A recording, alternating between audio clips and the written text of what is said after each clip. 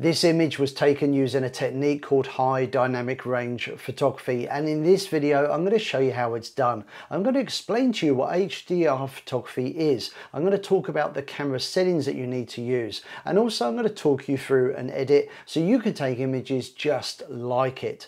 Welcome to the PhotoGenius HDR Photography Challenge. Hi, Paul here from PhotoGenius. Welcome to my channel where I upload weekly photography tutorials. I share tips and tricks. Occasionally I do gear reviews as well. So if you're new here, please consider subscribing. This is the PhotoGenius Photography Challenge number 17. And this month I'm asking you to have a go at HDR or high dynamic range photography. Now, what is HDR? Well, HDR is a technique that allows you to capture an image that has a wider tonal range than you would normally get in a single image. It's a very popular technique. I use it myself. In fact, if you do a search on Instagram for the hashtag HDR, you will see there's over 11 million images posted. So it's a very popular look. Now, for those of you that may be new to this channel, here's a very quick catch up. In March 2020, as you know, the world began to go into lockdown due to COVID-19. So I launched the PhotoGenius Photography Challenge as a way of giving people something to do while staying safely at home. I handpick every single theme myself as a way of encouraging people to try different things, learn new techniques, but most importantly, get the camera out of auto so you can start exploring the manual functions and taking control of your digital camera. Every single challenge has a different theme, but also a different hashtag, so you can share your images to social media and I and others can see them. This month's hashtag is PGC17. Now, of course, you can share your images to Instagram, but we also have a free to join Facebook group, and I'll put details in the links below this video. So let's begin by taking a look at what HDR actually is and what's meant by the term high dynamic range. Well, HDR photography is a technique where we take multiple exposures of the same scene, but using different exposure values. We then take those different exposures, those separate images, and we merge them together to create one final image which captures a wider tonal range than we would normally get in the single image. Now that may sound very complicated, so let's go back to basics. So to help explain what is meant by a high dynamic range, I've set the camera up in a different part of the office, and I've chosen this spot because of the big windows here. I've also set the camera up to expose for me and this grey card. If we look at this grey card, you will see 6 individual squares, white through to black, and you should be able to make out every single square.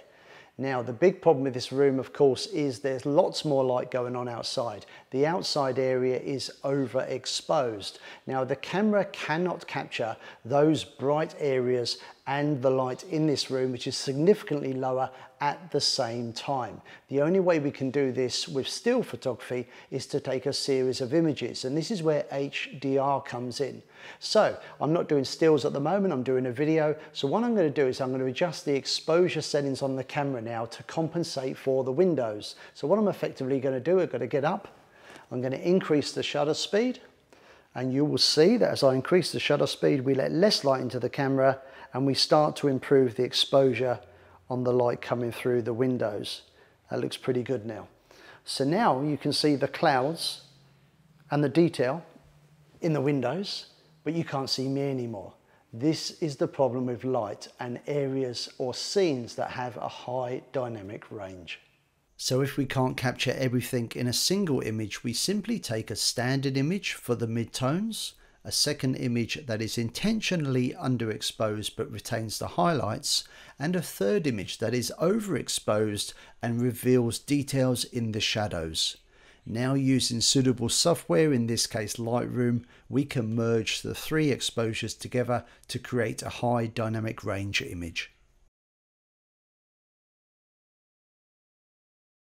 Now, before I show you how to merge the images together to create one HDR image, It's time to talk camera settings. Now there's a couple of ways in which you can do this. One is to use a technique called bracketing. Now I actually made a video all about bracketing just a few weeks back, and I think it's a video you should definitely check out. So I'll put a link in the description below this video, and I'll also pop one up here for you as well. But another technique, and the one that I'm going to feature in this video, is to go full manual. Now because in Brisbane we're currently in lockdown, I'm going to demonstrate how to do this here in the office. So for this first demonstration we're going to use a Nikon camera. In a moment I will do the same with a Canon camera. This is a Nikon D3500 set to the manual mode, and we have here the shutter speed, aperture and ISO. The first thing we're going to do is make sure the ISO is low. Default for me is usually 200. Next thing I'm going to do is adjust the aperture. Now which aperture you use is up to you, but I'm going to select f8 by holding down the button on the top of the camera and dialing to the right. F8 should give me a nice sharp image with a decent depth of field. So the next thing I'm going to do is adjust the camera's shutter speed, and this is where the light meter come in. Here you have the minus side, here the plus side. We want to aim for the 0. Plus is too bright, minus is too dark, 0 is balanced. At the moment the meter is telling us we're going to be overexposed, so I'm going to increase the shutter speed by dialing to the right with the dial. You'll see the shutter speed increases. And if you keep an eye on the camera's light meter, it will start to move to the middle. And when it hits the middle, it means that according to the camera, we should have a balanced exposure. So this is picture number 1. Focus, take the picture. Press the shutter to reset, and we're now going to take 2 more photos. Remember, for the next picture, we want to be underexposed. So I'm increasing the shutter speed. This lets less light into the camera, and you'll see the meter now reads that we're doing a minus exposure, or we're under by 1 stop. Picture number 2. Press the shutter button to clear the screen once again. Dialing to the left resets the meter, but I want an overexposed picture for number 3, so I'm going to keep dialing to the left. 3 clicks gives me an overexposure of 1 stop. Focus, take the picture, and we've now got 3 images.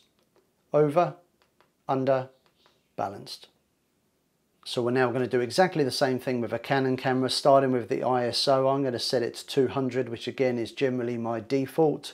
Then we're going to look at the aperture, holding down the AV button and turning the dial on the camera. It allows us to change the aperture on the Canon camera. Again, I'm going to dial in f8. Then we need to check the meter. On the Canon cameras, just press the shutter button lightly. It wakes up the meter and you'll see a marker appear and then disappear. It's over to the plus side, which means at the moment we're going to overexpose. So I'm going to press the button again to wake up the meter, dial to the right to increase the shutter speed. This affects the meter. Once it's in the middle, we can take picture number 1. Slight adjustment. Picture number 1 done. And then just like with the Nikon, we're now going to do our underexposed image by increasing the shutter speed. You'll see the meter react. Once we're at the -1, this is 1 stop under, we can take picture number 2, focus, picture number 2, and once again, because we want to do now an overexposed image, we're going to dial to the left to slow the shutter down. This takes us back to 0, and another 3 clicks to the left will take us to the +1, which is 1 stop overexposed, focus, press the button, picture number 3. So now we've got our 3 images, our over, under and balanced exposure. Now when taking your images, a really good tip is to use a tripod to keep the camera steady and maybe avoid shooting subjects where there is movement. This will help the software merge your images together seamlessly. Now once you've got your images, all you've got to do is import them into some software to turn them into an HDR image. I'm going to demonstrate this for you using Adobe Lightroom. Now don't worry if you don't have Lightroom, there is a free trial available on their website, plus there's lots of other HDR software options available, and I'll list some of the more popular ones in the description below this video. Okay, so all I've done so far is imported the 3 images into Lightroom. Over to the left we have our first image, which is all about the mid-tones. The second image is all about the highlights. It is an underexposed image. And number 3 is the overexposed image, which blows out the highlights but is great for bringing out the shadow detail. Now what we're going to do is we're going to merge the 3 images together to create a single HDR image. And to do this, I'm going to start by highlighting the 3 images. I'm then going to go up to Photo, down to Photo Merge, select HDR. Now the first thing Lightroom's going to do is create a preview. This may take a few moments depending on how large the image files are. Now once you have your preview, you can select which deghost amount. Deghosting is all about getting rid of things that may have moved while you were taking your 3 exposures. I've got mine set to low here. So I'm now going to click on to Merge. And after a few moments, we now have our preview. So let's just shrink these down. So we're going to go through the images in sequence. So this is our normal image, this is our underexposed, this is our overexposed, and this is our HDR image. So I really hope you enjoyed the video and you're up for taking part in this month's challenge. Don't forget, if you are taking part and you're sharing your images to social media, to please use the hashtag PGC17. That way I and others can find your images, and I really do love seeing what you guys come up with. If you've enjoyed the video, please give it a thumbs up because it really helps the channel grow. You can leave your comments down below, and don't forget I put out new videos every single week, so if you're not already subscribed, please consider subscribing. Hope to see you again sometime soon. See ya. Bye.